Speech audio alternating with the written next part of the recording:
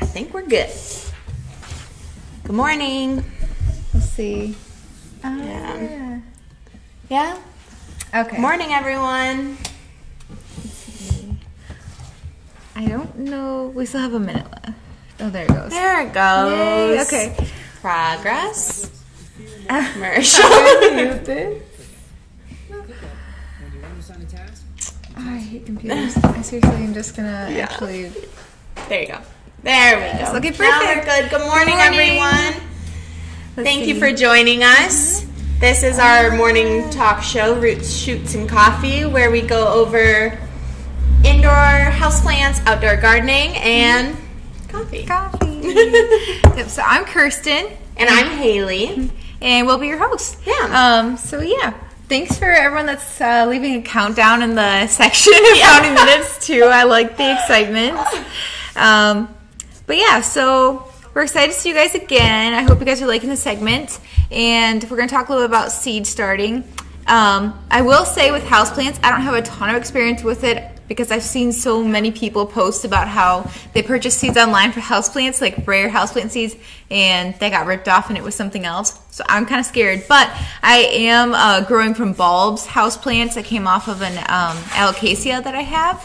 And that's a new experience for me. So this will be a little bit more about outdoor gardening in this sense. But yes. But it's not that your indoor plants can't give off seeds. It's true. Yeah. It's a little bit rare, but yeah. Yeah, I had that snake plant that was my great-grams. And that gave off seeds last year, I think. And I haven't attempted to plant them. I'm not that brave yet. But it's on the list to do. So, I mean... Oh, it's definitely possible. Yeah. Especially if you're collecting from your own plants, you know what you're getting. Fair. So it's a lot better. But I do want to maybe trick Luke or you into helping me grow some rare houseplants if I can find a good deal on seeds and see what happens. Where would you get them from? Is there like a houseplant seed vendor? Honestly, Facebook groups. That sounds sketchy, but I've had good luck. Sketchy, have you? Yes. I've had good luck with that. But there are some different sellers, I think, that do sell along with their houseplant collection, so we'll see. Because, I mean, indoor and outdoor, you have to be careful with where you're buying seeds from. Mm-hmm. I mean, just for the invasive species type thing, and maybe not buy from... And as I was saying with Etsy my shameless... no, I love Etsy, but I mean, there are problems, but I wouldn't trust Amazon. But what I will say, we sell seeds. I always have a shameless plug, and Haley's always like... But anyways. Over here, they know. Anyways. But remember, you guys can put... They know. You guys can put in your questions, too. Do you guys have any questions about starting seed? Like, yeah, all caps, guys. It makes it a lot easier for us. Living for Jesus. Not sure how I got on this live, but it looks interesting. Well, welcome. Let's grow some plants. Jesus loves plants. Anyways. Hello. Angie, Malaysia. Wow. It is 10:30 p.m. in Malaysia. Interesting. Hi, Angie. Thank you for joining us. Rodent turf. Be careful when buying rare seeds. Absolutely. Very I mean, true. just know where. Make sure you're buying from a reputable source. Regardless, it's a good choice overall. Hi from Nashville. Hi, Jeffrey. Okay. Yeah. My comments are working, but I was like... She's catching up over here. What kind of coffee do we drink? Oh. What do you have? She's way fancier than me. This morning she was talking about like drip coffee. I mean, I know what French press is, but she was drip coffee is just the coffee. That's I know, like... But I've never heard anyone call it drip coffee. You just sound fancier when you talk about coffee. And I'm like, I just want a coffee. We went to a local coffee shop this morning. Actually, yeah, we haven't had this one on the live yet. Yes. Exquisite Corpse. It's a local shop downtown. Right on Main Street. Great owners, Nathaniel and Maggie. Little shout out to them. They're really nice people.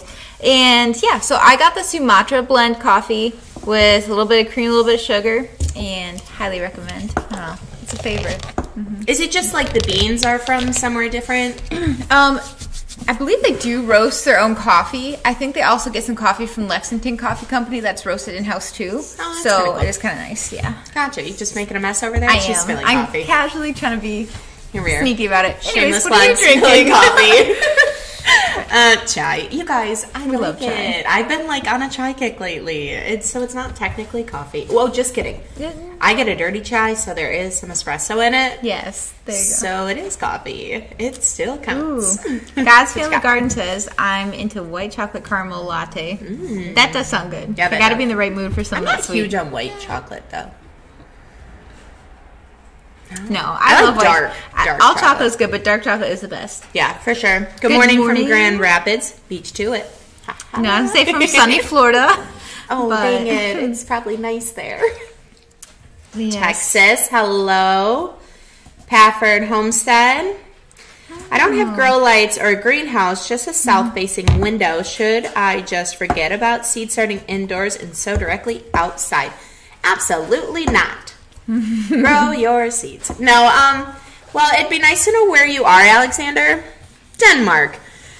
Okay, I'm going to be honest. I'm really good with growing zones for the U.S. for the most part. I have no idea what growing zone you're in Denmark. So toss that in there too. At least if you're anything like our area, at least get your long season plant started inside. So peppers, brassicas as in like your Brussels sprouts. They're 120 days. They need lots of time. Tomatoes are a good one. So you could at least get those things started and then count on sowing the rest outside. And honestly, my biggest thing with gardening is try it. I mean, for the most part, your seed packets come with, plenty of seeds in them. At minimum, 10 for rare varieties. You have plenty to try one or two this season inside and see if you can get it going. So that's always my go-to with gardening. Try I think it never hurts to try. Exactly. Yeah. And it's so exciting when it does work, and when it doesn't, you kind of know what to change next time. So you've already improved your odds. But it's just rewarding, I feel like. Yeah, definitely. So give it a shot. Let's see. It is indeed. Jeffrey, when should I start tomato seeds in Nashville area? Trying to grow black crimp. Ooh, good variety, Jeffrey. And so good place. Nashville, would you be zone 7-ish? Zone 7-ish.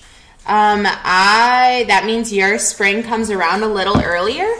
I would definitely get them going probably February, about 6 weeks before the end of your last frost date. So if everyone doesn't know already, ask Google. That's all you got to do. Go on to Google and type in last frost date for the area you're in. And obviously pay attention to your weather. This is where our garden journal comes in, like we talked about. Like for this year, for instance, we had that freeze. Yeah. So late. It was kind of a weird year. I had so much outside. You had blooms still coming in like November that you gave me. That's flowers, yeah. Yeah, no. But so be aware that there's potential for frost to come, but that's usually when you're pretty safe on your frost date. And then count backwards. So all your seed packets most of your seed packets will have on the back when to direct sow or when to start indoors. So whether it's 6 weeks prior, 10 weeks prior to your last frost date, 4 weeks, and it'll help you structure out your seed starting. Interesting. Yeah. I did see a couple questions about lights, and I know that you kind of talked to Luke about this for seed starting, because I know about grow lights for keeping plants already alive going, but is it different for seeds? So grow lights in general, you go off the Kelvin unit, and you can hop on Amazon and type in grow light and see. There's a ton on Amazon. There are a ton. Be careful. Be careful, because they may not have the criteria needed to grow your seeds well, but you also need to look at the price range. Is it in your budget? I mean, grow lights can be really expensive, and especially for someone just starting out, that may not be the investment you're ready to make this year. Down the line, awesome. That could be something you're into. But you don't have to go out and spend $1 million on a grow light to be able to get some seeds going. Right. So, like a good, like Luke and I were talking about this morning, is that a good option and a less expensive option is to go get a shop light and use the fixture for your shop light, hoist it up, zip ties, or whatever you're going to use to keep it on.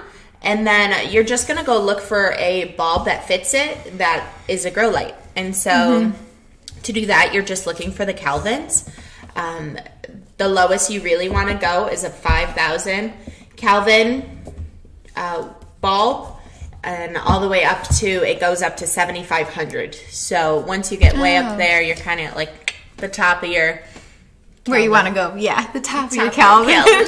Just sit right on top. And I will say, too, something cool about that is I think that a lot of people don't think that you can just buy the bulbs, and you can. Even, like, my houseplant bulbs, I started switching out bulbs in my light fixtures, so every time my light's on, they're grow lights anyway. So it's kind of nice because it reaches different areas of the house. Yeah, I've got lamps I just switched out, and yeah. But genius. It's kind of an interesting thing to do because even like regular grow lights, they have the clamp, you know, and you find those on Amazon all the time.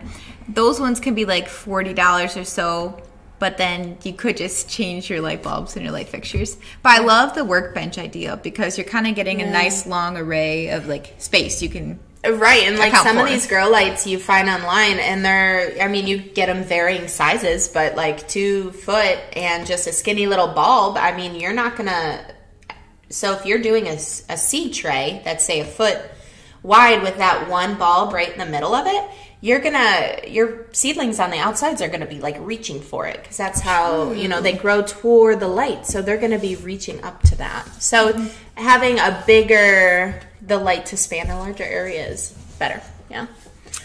What are you guys excited to grow this year? What seeds are you starting? Is anyone already getting started? Are you trying something for the first time inside? I'm super excited to start my Brussels sprouts early. Yeah. I started them too late last year, and so they didn't do great. So I want to start them early, and I'll do it again in like this summertime for fall. I'm playing around with it. I really like Brussels sprouts. It sounds good right now, which is weird because it's like 10 in the morning. Brussels sprouts for breakfast? I don't have had a long time. You're odd. Trash.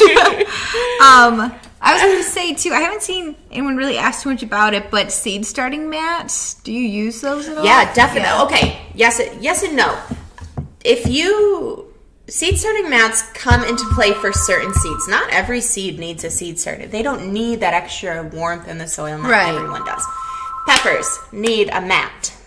It's like the biggest one.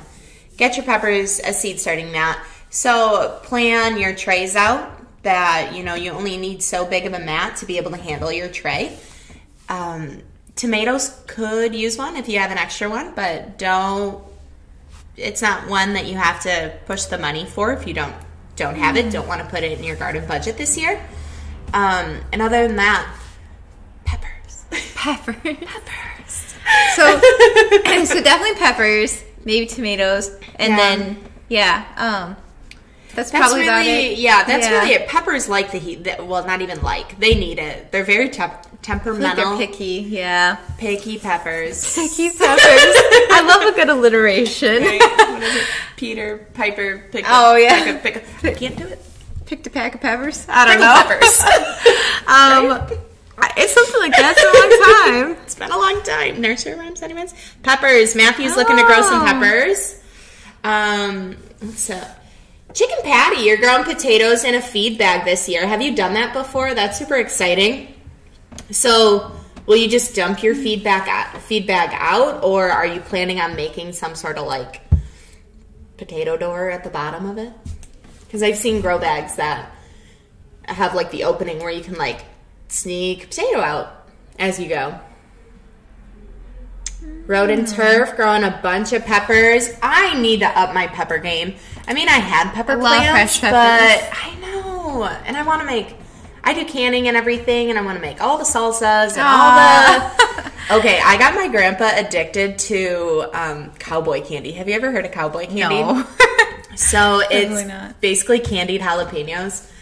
and he eats it with a spoon. So I need to grow so many jalapenos. Granted, I probably should cut them off at some point. It's a lot of sugar, but he loves it. So I need to grow so many jalapenos for cowboy candy. Yeah. See, I've never heard that. That's funny, but that's really sweet. I like the idea of growing for other people too. Yeah. I want to be able to share the harvest, right? Mm-hmm. Okay. Oh my goodness. Firecracker pepper. Yeah. Titus Telsco. I usually grow bullnose and firecracker peppers. Exciting. I haven't even heard of those varieties. Fermented peppers. Okay, this is actually something I want to try this year, is to make hot sauce. Do you like hot sauce? Occasionally. No? Are you not a spicy person? I like spicy with certain things. Okay. Yeah. That's fair. Yeah. I want to try making a hot sauce. I think it'd be cool. I think that'd be cool, yeah. I think anything that you can make on your own is interesting. And that's kind of the homestead life. Yeah. I know. There's probably not anything. Haley's life. There's probably not anything that I'm like, that's not cool. No, I want to make it all. That's my problem. I love that. I want to make it all. My dad has a decent property and wants me to help him get a garden growing. Yes, Road and Turf, that's awesome. Let's see. Can I upcycle my reptile mat as a seed starting mat? I don't see why not. What is a reptile mat? First of all. So reptiles are like peppers. They like it warm. I don't know. But it insulates. I'm guessing it goes under the tank. A warming mat? Yeah. Okay. You can also use that kind of stuff for propagation too, like a prop box. You can prop box. No, anything with propagation is fun. But the heating mat also helps it to grow new roots and everything like that too. So kind of double purpose if you want to get it for your tomato seeds and pepper seeds, and then you want to transition over to reptiles or to houseplant propagation. So many options. There you go. It makes me want one. I need one. A reptile? Yeah. Oh, well, actually, I would take that too, but a heat mat. A heat mat. She wants a heat mat, not a reptile, guys. Okay, so don't send them to the store. You make your own horseradish, borrowed thyme gardens. That's very cool. That's impressive. What zone are you in? I know it's a challenge for us here in 5 to be able to grow those roots. I know my mom did ginger. I don't know if she did horseradish too. It's on my list to do, but you do have to bring it inside for us. But very cool. Let's see. Remember to put some of your questions in all caps because it's a little bit easier to find. Yeah. Our seed warming mat's waterproof. I think so. I would think so. I wouldn't soak it or put it in the wash. Obviously, don't put the plug in the water. Yeah, I'm like, don't put the plug in the water. Yeah, but if you're plastic material. Yeah, if you're worried about, like, let's say watering something with a drainage hole or something and it leaking onto the mat, that would be fine. Really fine. If you're really concerned, you can put a towel in. Yeah, it'll evaporate faster and increase the humidity, so it's not that bad. I'm like, bonus. I'm like, so leak that water. No, leak. No, that's funny. So I'm just getting my grow station set up in the house. Grow station, I like my grow station. Okay, if I'm being honest. Oh, what? I know. I had a small seedling graveyard that did not survive. And I was really sad and I didn't want to clean it up. Either way, I finally brought the containers back inside and I finally cleaned off my seed graveyard. And I'm not going to have one this year, I decided. They're all gonna survive. Okay. No, a seedling graveyard. It's so sad watching seedlings die. They're so little. I just picture you making like little tombstones of this is lavender, this is tomato. Anyways. Okay, speaking of small things, have you ever seen the pictures where people put like little stockings on their beehives with like hundreds of baby little stockings? I think that's gonna happen next year. No, but that's really cute. She's also a beekeeper if you have questions. But okay. Anyway, so going back to my seed graveyard, it's gone now and like life is set up. I was using, like, you can use so many different things for your containers. Mm-hmm. You can upcycle. A lot of people use K-cups. Like, if you're a big K-cup user, you can take the grounds and put them in a jar and use that for your garden. And you can also take the cup that already has a little hole in it, you know, from being right. punctured in It's so perfect. It's all set up. So you could go that small, but you got to consider up potting. You can do solo cups. I know that's a big one. They do last a few years. You can go out and purchase pots. This is my first year purchasing some pots. I've always used cups before, but I decided I'm ready to put a little more investment into it. And so I have cups and trays now. I'm guessing it's better to have plastic than like a terracotta because you want more moisture to stay in there longer for the stems to you wouldn't go terracotta because that would get expensive. That'd be a lot of cost. Terracotta's cheap, but if for all the seed starting could add up. But I don't know, I have a collection. I feel like it was cheap, but I'm just lying maybe to myself. No, but I just imagine terracotta I used because it, you know, plants won't get waterlogged. It dries out the soil faster. And plastic I put on ones that want to retain moisture a little bit longer or that I don't want to water as often. Is the idea transferred over to seed starting too, where you want more moisture longer? Yeah. So for seeds, you cannot let your seeds get dry. But you also don't want to waterlog them either. So, I mean, it's kind of a happy little balance. Like, I water my seedlings, or my seeds, 2 seedlings with a spray bottle from the dollar store. Oh, yeah. Until they get strong enough to really take on some water, and then I do bottom watering from there. But you, I'm sure the mix is important too with that, so the water's not over retained or anything. Right. You definitely want a mix that holds water but doesn't hold water too much. So what I use is and I do not ever say this right, guys. I don't. The block of cocoa Kior.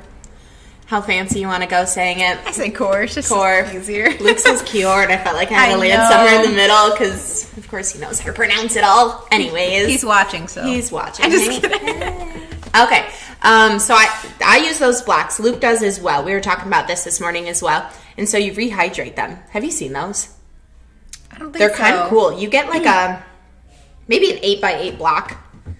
Like 3-inch deep. I don't know, something like this. It's a solid block, and you just put it in a bucket and pour water over it, and it gets all fluffy. Wow, that sounds nice. Yeah, nice right? And easy. Yeah. So, cocoa core, we're going with core. I'm committed.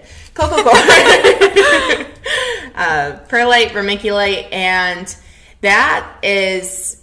And then I typically use a bit of potting soil, but with talking with Luke this morning, he likes to use compost in his. Or humus in his, and so all one part. And then I actually learned something else this morning. He sifts his, which I thought was really interesting. I've never sifted my seed starter. I just mix it and go. Yeah, but it makes sense. I mean, having a very homogeneous. No, like all the same. What is that? Homogeneous. No, I'm not going to be able to help you. I think the term is homogeneous or something, where just the material is like all the same going, you know, through the whole mixture is good. Not having the big chunks, holds water well. So I'm going to sift this year, I think. So he said he sifts, he starts it by, what is it, an eighth? I had it written down. Somewhere, an eighth, I think. All the way, or a quarter and then down to an eighth. Either way, he sifts it through a screen. I'll get more info. And creates, you know, one big mixture, which honestly probably be helping in getting it well combined as well. So yeah, definitely having a good seed starting mix is a big key component. Big key component, yeah. Let's see. We did start a tiny debate of I like that someone was like, it's coir, and the next person was like, yeah, cocoa core. But anyways, I appreciate you guys. Thank you, coir, core, all the things. Someone was asking, so what is the best soil for seed starting? Because I don't like how long the water sits there. So do you think the sifting will help the water too to get through easier? Well, you might just have too heavy of a mixture. So are you putting the... You're going to make me say it again. Cocoa coir. Is that what we decided? Yeah. Coir? I'm saying with core, and you can coir, and then we'll be blended. If we say it at the same time, it'll come out right. Anyways. So are you putting something that is like a super... free-flowing medium in. So I'm thinking you're just too heavy of a mix. You got to add something that'll help drain the water too. So that would be my suggestion to look into. Interesting. Yeah, go. We do have a debate going. Do you recommend bottom watering all or just some of your seed starts? I bottom water most everything, unless when they're first seeds I missed, and I don't necessarily know if that's right, to be honest, but I do it because I feel like, I don't know, I do. Because the seeds are on top and they don't have roots down there yet, soaking it up. It makes sense. It makes sense in my head, so I spray until I get seedlings, and then I bottom water. Interesting. Yeah, because then the roots can reach up to it better. Yeah. A lot of people water or bottom water plants too that like their leaves are sensitive, they don't want to get wet, or different succulent types. Yeah. And yeah, I mean, everything loves to be bottom watered, even when you get outside. Yes, it rains, I get that, but your plants, they do not love to be watered on because it's just one more thing they have to dry off. So bottom water, yeah, even outside. Okay, let's see. Can we overwinter our peppers? You know what? I have heard, is it Nicola? I've heard a ton on overwintering peppers here recently in this last season, the most. That a lot of people have brought their peppers in and brought them around. So you could definitely do it. A big issue I've seen is that they're getting pests inside. Which is a shame when you bring it that far and then a pest takes it over. Yeah. Especially if you have houseplants and share the pests. Yeah, if you see anything with pests, try to quarantine it and separate it. Isolate. Triggery word. But yeah, isolate. That's better. Try to isolate them away from other plants so it doesn't spread. With outdoor gardening, you can't really just transplant away. I know. I saw a few people who switched out the soil it was growing in. Yeah. You do with houseplants. Right, but I know garden plants don't love root disturbance. Right. And order houseplants. So, try it. We're going to go back to my garden motto. Try it. See what happens. Okay, let's see. I like this. How long would you say you keep most seedlings in a grow house or inside? Like, at what point do you look at a seed that you're starting and you say it's ready to go outside? Do you check the roots? Do you check how big it's getting per whatever plant it is? Okay. So, for things to go outside, I mean, the first thing you have to look at is your quiz. What did we ask Google for at the beginning of this episode? What did we ask Google for? Yeah. Your last frost date, right? Oh, we gotta make sure the weather's last on board. Yeah. We're gonna make you a gardener yet. Well, I just didn't think we Googled that. We did. talked about it. It just, vocally Googled it. Okay, I got you. Yeah, now we're on board. Anyways, I shouldn't surprise her. That's not nice. Okay, so you gotta look at your last frost date, of course. And then, I mean, size-wise, if they're tiny, they're gonna take to root shock even more so. Right. You want, if you're gonna send it outside, it needs to be an established plant. I mean, there's no harm in letting it grow another week or two, even if you're past your frost date, just to make sure you didn't waste all your work care. For it to go outside. So you definitely want true leaves on it for it to be strong enough to go. Yeah. So if you're that close to the end of your frost date, I mean, as long as it's not something that takes the whole summer to grow, sow it outside. That makes sense. Yeah. It sounds like a plan. Let's see. We have time for a couple more questions here too, guys. I see some. Why do fungus gnats always get brought up every time? We're not even talking about pests today. Okay. You guys need to stop overwatering your plants. No, I'm kind of kidding. But she's going to throw like a PSA at the top of our video. Don't overwater. Yeah. No, try to give a break in when you're watering to your plants. Something, was too moist and triggered the eggs to hatch. But if you just don't water for a while, try to go as long as you can. That is the best thing. That's the thing that helps the most. Wait as long as you can. And right now, during the winter, your plants need less water anyway. So just hold off. The dry soil is going to let the eggs die out. But otherwise, you can also set up sticky traps just to get any of the adult ones flying around. Also, warm water and dish soap. You can spray that on your plants. But the watering helps a lot. And I've heard, we talked before too, putting cinnamon on the top of your soil. Yeah. I don't know that it helps, but it smells nice. It's supposed to help. It smells or nice. Sand. Okay, deep rant. Can I put ash from my fire pit into my garden? Wood ash. Yeah, you can definitely use wood ash in your garden, but you want to be careful because it can alter the pH? Yeah, like basically your chemical balance of your soil. So I always say get a soil test. True. Yeah, I mean everyone should get a soil test either way. Just it'll help you combat any problems before they happen in your garden. It'll kind of help you to know too what you want to add in, what you would want to fertilize with. You don't want to spike up the acidity if it's already acidic, that kind of thing. Jeff Top for the win. Do you harden off? Absolutely. You have to. Do you know what hardening off is? All right. So I was like, you have to. You have to. She's like, write this down.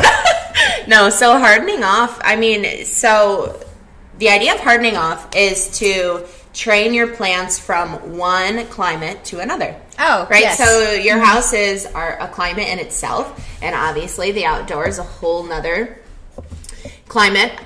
Things that I do that help me transition into hardening off is I run a fan on my seedlings, not super hard, just light. It helps simulate a wind, a breeze. Oh, yeah. Helps them build a strong structure to be able to withstand that. And then for hardening off, you take them out a little at a time. You start in the shade for an hour or so and bring them in. The next day, you go in the shade a little longer. Bring them into the sun a little bit. You know, back and forth until you're able to leave them out all day.